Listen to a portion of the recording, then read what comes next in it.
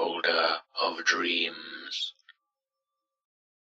In any city, in any country, go to any mental institution or halfway house you can get yourself to. When you reach the front desk, ask to visit someone who calls himself the holder of dreams. The person behind the desk shall stare at you with piercing eyes, tell you such a person is not there. Ask him or her where you can find him, and you'll be presented with a key with a number attached to it. Walk out of the building, into the street, and go north.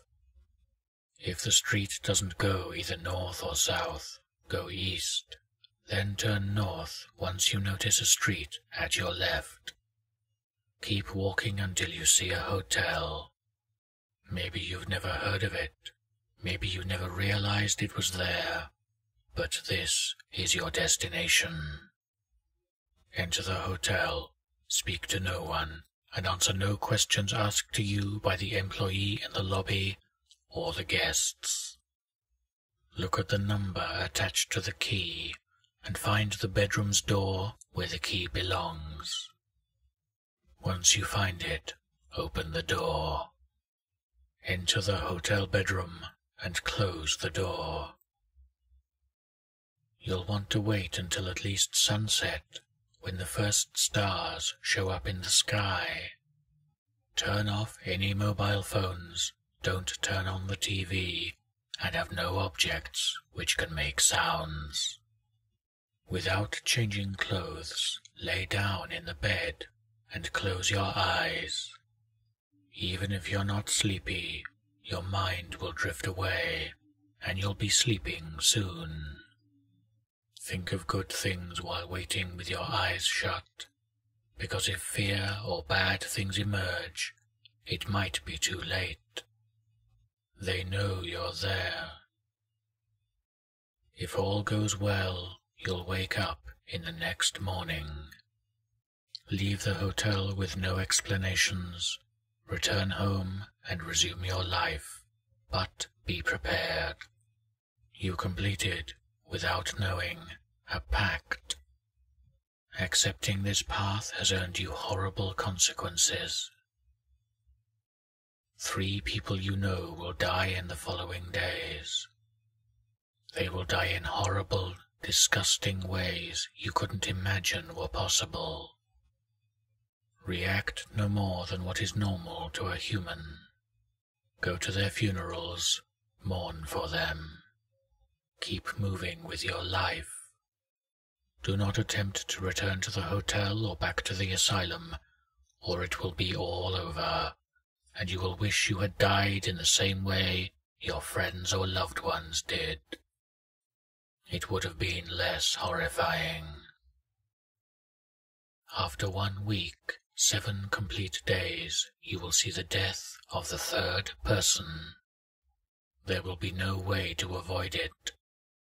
It will be the person you most care for, and no matter how much you try to stay alone that day, the person will still come to you, unaware of his or her fate.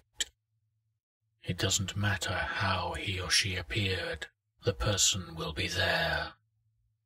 When it happens, while you're unable to save the person, you cannot turn around or close your eyes, or you'll suffer the same fate.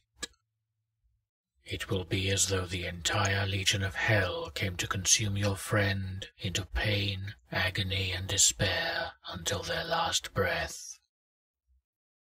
You must not scream or react. Just watch.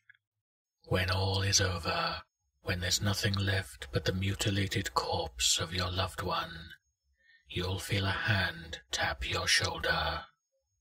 Do not turn around, or the boned hand will grasp your neck, and death will be slow and painful. The figure behind will ask, "Did you enjoy that?" Do not answer. Instead ask, "How can I protect my dear one?" The hand patting your shoulder will rise and point at the corpse. Approach it, and you shall see a faint light coming from inside their now decomposing chest. Reach for it, and remove a small silvery trinket from their flesh. Do not fret if it looks different from what you heard, for it is never the same for anyone. Once you do this, you'll hear a pitched scream, and the ground under your feet will vanish. Keep holding the trinkets tightly, and do not let it go, or you fall into the darkness.